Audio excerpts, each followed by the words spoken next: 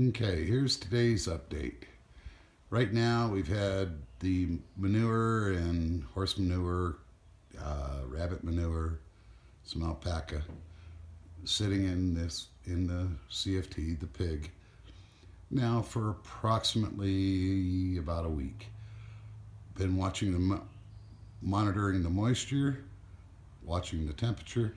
Temperature hasn't gone up any, so I'm fine with no heating going on. And I finally figured out the moisture levels to where if I wet it down a little bit each day, we're in good shape. So right now what I'm going to do is, as you can see on both sides, I've got some of my breeding trays laid out. There's basically 16 of them. I'm going to go ahead and dump all 16 of those trays into the CFT, the pig, and we should be adding roughly about 16 pounds worth of worms.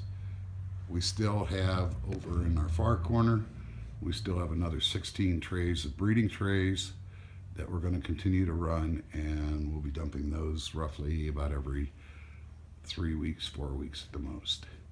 So anyway, like I say, this is what we're going to be doing, and we'll see how everything lines out.